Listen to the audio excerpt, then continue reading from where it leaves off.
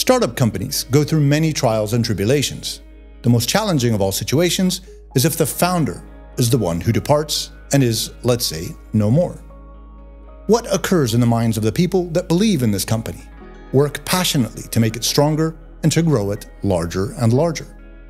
One word that would definitely reflect such a situation is mayhem or chaos. Doubts of survivability, leadership, and many other negative sentiments are triggered by behavioral fears. This situation happened in Islam at its very earliest, just over 2 decades after its inception as a monotheistic faith. You see, Islam didn't only combat polytheism, paganism in its specific case, but it also combated a scene of disunity, of a tribal, societal, hierarchical system that was conditioned over many centuries, if not millennia. And it did so with great determination against the resistance of preconditioning, habits, and ancient belief systems. Yet Islam persevered. It relatively succeeded when all might have been suspect and pessimistic. Islam brought forward the notion of one God, Allah, but it also brought forward the concept of community and the Ummah, the Muslim nation, that knew neither race nor tribe. Islam, within its first 2 decades, put down a structure of unity that was both religious and administrative. Entering Islam meant that all Muslims would support their fellow Muslims in both spirit and in life. This applied to all levels of society as well as to all the Arab tribes that embraced the faith. Centralized control was a natural byproduct of such a unity. This central control would entail political and military strategy, war spoils disbursements, and the collection of the zakat, the Muslim annual tax that is given to the needy. This central control we can identify as the Proto-Ummah, version 1.0 of the Muslim nation. The Proto-Ummah was on an upward trend to take on a larger presence in the region. Emissaries were sent by the Prophet to the Byzantines and the Sasanians to embrace Islam and enter the faith as brothers and sisters to the Arabs. Both empires rejected Islam, and in their rejections came the raising of the largest army Islam had ever seen. From every part of the peninsula, the Muslims heeded the call to battle, ready to go. But then, one big event interfered with the entire exploit. The Prophet had passed away. It had been several months since the passing of the Prophet.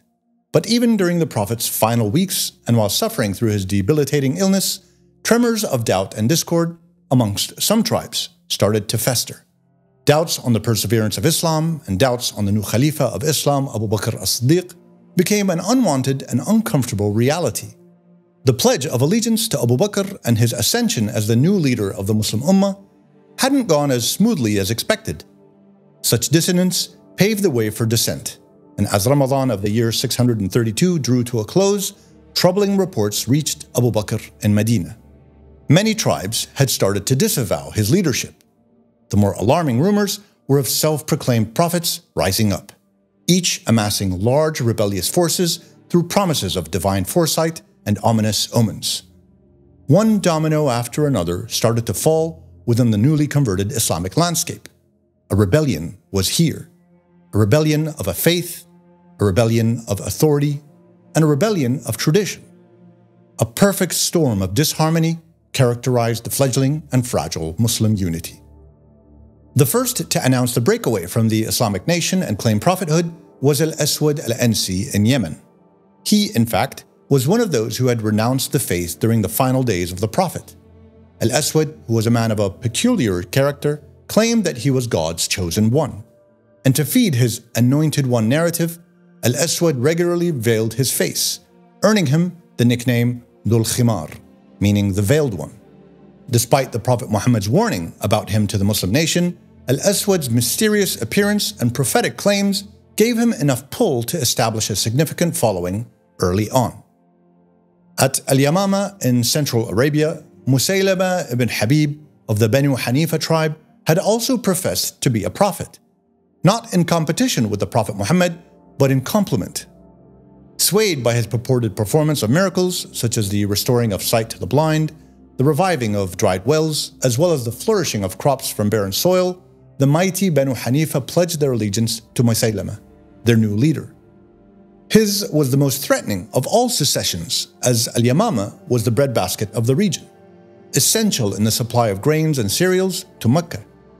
Banu Hanifa's size, economic power, and notorious fighting skills further exacerbated the impact of this uprising. Another clan known for its military strength was the acclaimed Banu Asad tribe. Their leader, Tulayha ibn Khuwaylid al-Asadi, was a seasoned warrior and a respected figure amongst his people. Tulayha, as with the other self-declared prophets, sought to rally not only his tribe, but other regional tribes, such as the Al-Tay tribe, under his leadership. The Banu Asad tribe was also strategically positioned close enough to the central heartlands of Islam, thereby posing an immediate challenge for Abu Bakr. Tulayha's forces were well-equipped and battle-hardened, and conveyed their willingness in militarily engaging and confronting the Muslim Ummah. Further north, and at the extremities of the Muslim Ummah at Diyar Taghlib, reports told of a prophetess, Sujah at-Tamimi, who led her mother's tribe, the Banu Taghlib. Sujah also rejected the young Muslim nation and was rallying the Banu Tamim and Taghlib tribes in unity to rise up against the Muslims. Supporting her claims and calls for uprising were her visions of victory against the Muslims, and the many glories and rewards that would befall her followers. Other smaller pockets of rebellion spread throughout the peninsula as well, including those of Bahrain and Oman. A storm had been brewing. Some were hidden, while others were in the open, all throughout the Muslim nation. Abu Bakr knew that he had to act, and he had to act fast.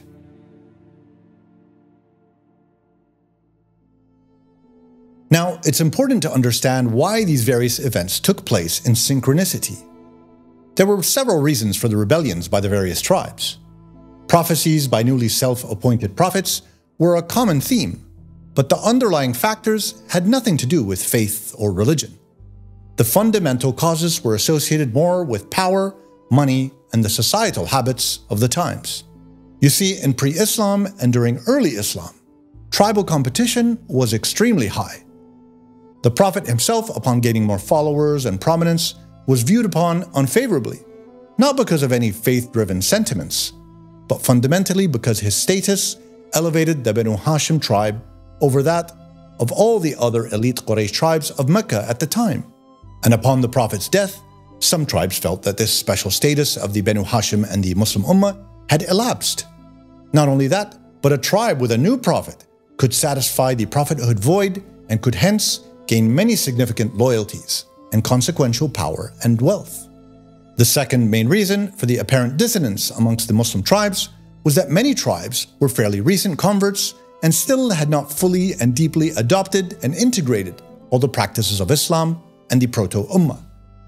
These tribes now rejected any centralized authority of Medina, in all its variations, in the unity of its military and politics, its administration, and the payment of zakat to less able Muslims. Zakat for them should be retained for their respective tribes. The final reason for the uprisings was that all these pledges were assumed as personal pledges and allegiances to Muhammad, the Prophet, the individual, and not to Abu Bakr or the Ummah. And with the Prophet's death, these pledges were all null and void. Islam for them would continue on as a faith, but not in a manner that was envisioned by the now proto-Muslim state. So, just to recount the scene, it was a critical and difficult moment in time for the Muslim nation. One can only imagine the uncertainty that ensued and felt by the believers of Islam. With the Prophet Muhammad yet to be buried, false prophets attempting to misguide the recent Muslim believers away from the true path of Islam rose in defiance. Tribes tearing away at the seams, wanting to disband the nation and return to the ways of their ancient tribalism and autonomy. It must have felt like everything the Prophet and his companions had worked so hard for in building the nation was at this moment falling apart, crumbling towards the days of the Jahiliyyah. Not only was this crisis leading to the disintegration of the Muslim unity, but within the same breath, the holy cities of Mecca and Medina would find themselves at the precipice of invasion by power-hungry tribes that had set their eyes on such a valuable prize. The future of the whole Muslim community was at stake here. Would people stay united in their faith? Or would old tribal divisions rip them all apart again? Was the emerging Muslim nation about to disappear? And was the faith even able to survive? This is the moment when Abu Bakr transcended the expectation as the first caliph. While others were panicking, resolved to the fact that this was the end of a nation of unity as they knew it, of a peninsula that had been fused in faith, Abu Bakr kept a cool and clear head. He was prepared to take bold action. He understood that as caliph, he had to protect the Muslim Ummah no matter what, even if it meant going to battle against other would-be Muslims, and consequently, putting the Muslim faithful's lives at risk. Only by neutralizing such a threat could unity across Arabia be preserved going forward. Abu Bakr mobilized his forces, knowing high-stake battles lay ahead. And that he did, with quick work of 3 of the 4 major uprisings: Al-Aswad in Yemen, Tulayha in northwestern Najd, and Sujah in western Iraq, as well as the other smaller revolts in Oman and Bahrain. All suffered quick and disastrous losses to their deluded ambitions and aspirations. But the one that was most threatening was in Al-Yamama, that of Musaylama, known now as Musaylama al-Kadhab, Musaylama the liar. This was going to be a totally different obstacle. Initially at Al-Yamama, Abu Bakr had sent a smaller army to simply contain the rebellious force, not to engage them. But through human error of the Muslim general at the time, Ikrimah ibn Hisham, saw misguided skirmishes and resultant defeats dealt to the Muslims by the Banu Hanifa tribe. Thereafter, the task of defeating Musaylama was entrusted to the capable hands of Khalid ibn al-Walid, the sword of Allah. Khalid, stationed in al-Bitah, south of modern-day Hayl, after his quick and successful campaign against Tulayha, began organizing his forces for the coming battle. Reinforcements began to arrive from Medina, with Shurahbil ibn Hasana's army joining Khalid's. The Muslim army numbered about 13,000 men, significantly smaller than Musaylama's forces, estimated to be around 40,000 strong. Musaylama had fortified himself in Aqruba, on the northern bank of Wadi Hanifa, a strategic location. Khalid, ever the brilliant strategist, took the high ground, giving him a clear view of the battlefield and of Musaylama's positions. Despite being outnumbered, Khalid's tactical experience gave him confidence in his ability to defeat the false prophet. In preparation, Khalid sent reconnaissance units to gather intelligence on Musaylama's movements, and one unit stumbled on an enemy scouting party led by Maja'a ibn Murara, a key leader of the Banu Hanifa. Maja'a, now captured along with his men, was once a Muslim, but had apostatized out of tribal loyalty. Although Khalid initially ordered the execution of the entire scouting party, one of the prisoners convinced Khalid to solely spare Maja'a, emphasizing his influence over the Banu Hanifa, and suggested that Khalid might find value should potential negotiations in the future be required. Khalid decided to keep Maja'a as a prisoner, treating him with a respect in accordance with Arab warfare tradition. As dawn broke on an April day in 632, the Muslim army and Musaylama's forces prepared for battle. Musaylama, confident in his numerical superiority, rallied his men with prideful praise of his tribe, invigorating his troops with the warning, "If you are defeated, your women will be taken as captives." His words stirred the Banu Hanifa, who were now prepared for the fierce onslaught. Khalid's battle plan was to strike first and prevent Musaylama from dictating the terms of the fight, thereby avoiding a potential war of attrition. Led by Khalid, the Muslim army charged the Banu Hanifas with all their might. The initial clash was brutal, with both sides displaying immense bravery, yet registering substantial casualties. Heroes like Zayd ibn al-Khattab and Abu Dujana, along with Muawiyah ibn Abu Sufyan, fought valiantly, Khalid himself fighting famously with his 2 swords, showcasing unparalleled skill while inspiring his men to push forward. However, despite their courage, the Muslims struggled to break through Musaylama's ranks. The Banu Hanifa had held their ground, and soon thereafter, the Muslim lines began to falter. Sensing disarray, Musaylama ordered a counterattack, and his forces surged forward, pushing the Muslims back towards their camp. The retreat was chaotic, and the situation now seemed dire for the Muslims. By this crucial moment, the retreating Muslims had reached their own camp.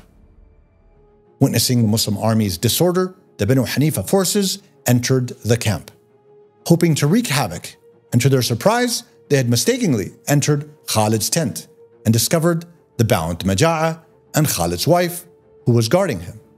The Banu Hanifa men immediately charged Khalid's wife, intending to capture her as she would have made a valuable prize. However, in a remarkable display of honor, Maja'a stepped in between to protect Khalid's wife, refusing to allow the Banu Hanifa men to dishonor themselves.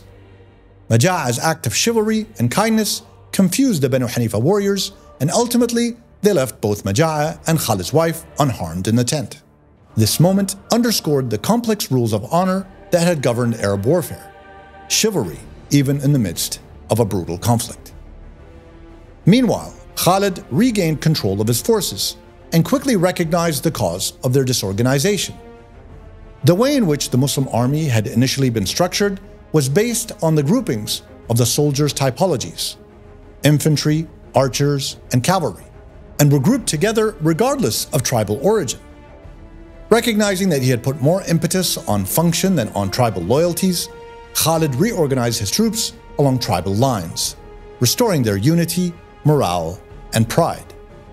As a supplement, he reminded his subordinates by calling out to each tribe to defend their own honor, by calling out for the importance of patience in battle, and by reminding them of the rewards of martyrdom. In a bold move, Khalid placed himself at the head of the remarshaled army, surging forward once again until clashing forcefully into the Banu Hanifas. Zayd ibn al-Khattab led the right wing and engaged in a fierce battle with Nahar al-Rijal, one of Musaylama's most formidable and respected commanders. Zayd called on Nahar to repent, but Nahar refused, declaring loyalty to Musaylama. Dueling viciously, Zayd kills Nahar, causing the first of many ripples of fear to spread through Musaylama's ranks. Musaylama's forces shortly thereafter begin to waver. The tides had turned ever so quickly. Retreating towards their final stronghold, a walled garden later known as the Garden of Death, over 7,000 of Musaylama's men, including Musaylama himself, took refuge inside this fortified area. But Khalid and his army were in close pursuit, determined to end the battle once and for all, as his army losses were also now heavily increasing.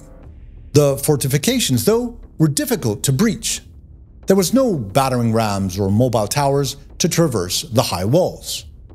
It was at this moment that Al-Bara ibn Malik, one of the most fearless and flamboyant of Muslim warriors, stepped forward with an idea, asking his fellow soldiers to hoist him over the wall so that he could open the gates from inside.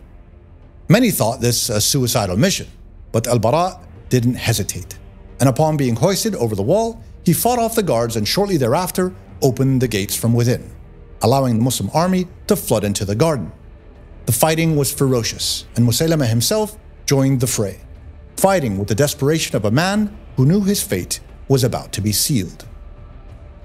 In the midst of the chaos and the push of the Muslims into the heart of the rebel forces, Wahshi ibn Harb, the same man who back in time and previous to his submission to Islam had killed Hamza ibn Abd al-Muttalib, the Prophet's paternal uncle and Muslim general at the Battle of Uhud, made out Musaylama from amongst the enemy ranks. Seeking redemption for his past, Wahshi hurled his javelin, striking Musaylama in the belly.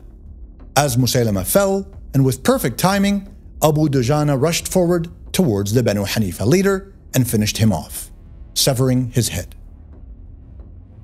The death of Musaylama marked the immediate dissolution of the battle. With their supposed prophet and leader slain, the remaining Banu Hanifa forces disintegrated and fled. The Muslims claimed victory. Though victorious, heroes like Zayd ibn al-Khattab had been martyred. Even the toll on the Muslim army was immense. Nevertheless, the death of Musaylama and the defeat of the Banu Hanifa brought an end to the most dangerous rebellion of the Riddah Wars.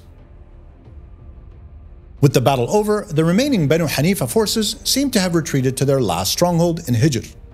Maja'a, still a prisoner, offered to negotiate on behalf of his tribe and force their surrender. He warned Khalid that attacking the fortress would only result in more bloodshed and that the Banu Hanifa were ready to fight to the last child.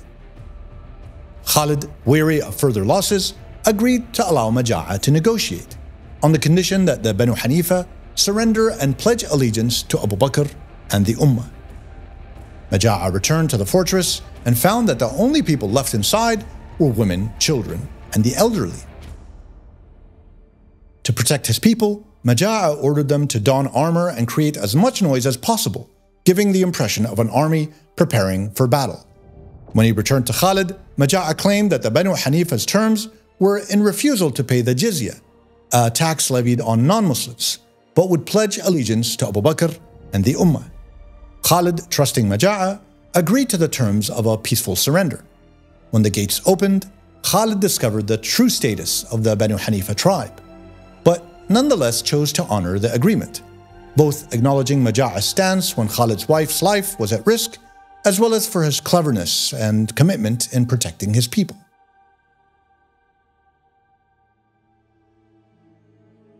The battle at El-Yamama was the last of the rebellious events that represented the Riddah Wars, or Apostasy Wars.